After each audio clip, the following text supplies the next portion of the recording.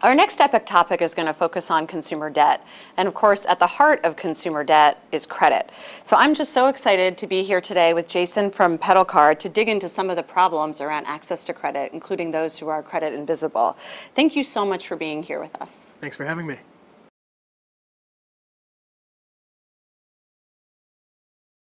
Credit invisible refers to someone who doesn't have any information at the credit bureaus.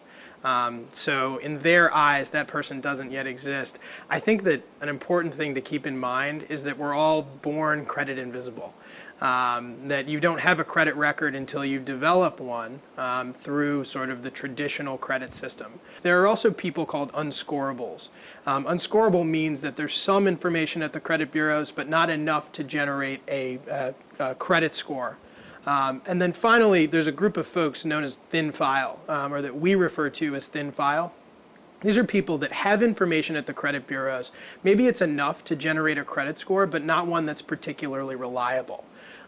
So there's about 70 million people in these three groups combined, which is a staggering number when you think about it.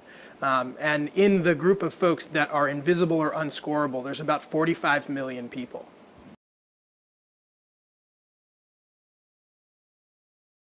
The way that the system has developed and morphed over the past 30 years has created sort of a system of privilege where we have roughly 25% of the US population that has access to a cosigner or a guarantor, someone that's willing to guarantee a loan for them, thereby giving them access to a loan product that can create a credit score.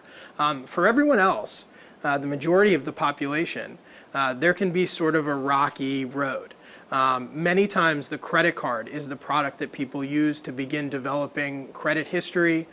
There are also products called credit builder loans, secured credit cards, which are meant to sort of ease the transition into credit.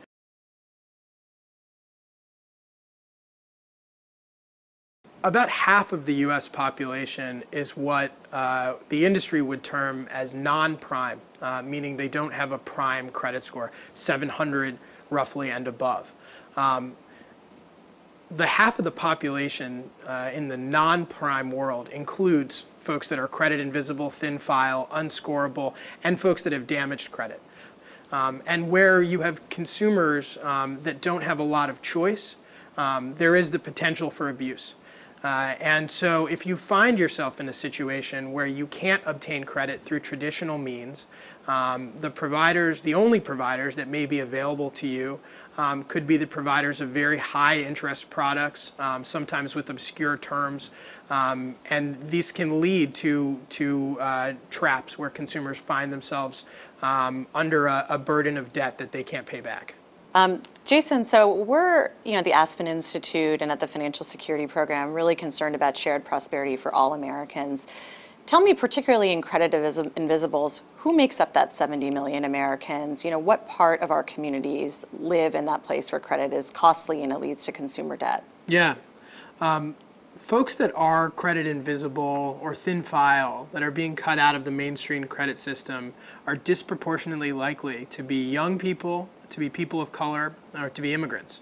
And so as we think about financial empowerment generally and equal access and equal opportunity, I think that these problems are even more critical in the way that they're impacting various communities in ways that might not be proportionate.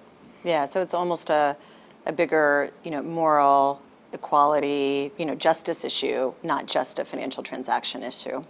It absolutely is. And when you've created a system that requires a financial cosigner or guarantor to get access, you set up a system that's not an equal playing field for all participants. That's right.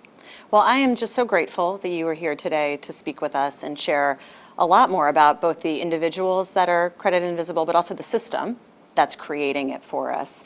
And over the next 18 months, we'll be sharing a lot more about consumer debt with a lot more voices like Jason. So I encourage you to visit us again at aspenepic.org.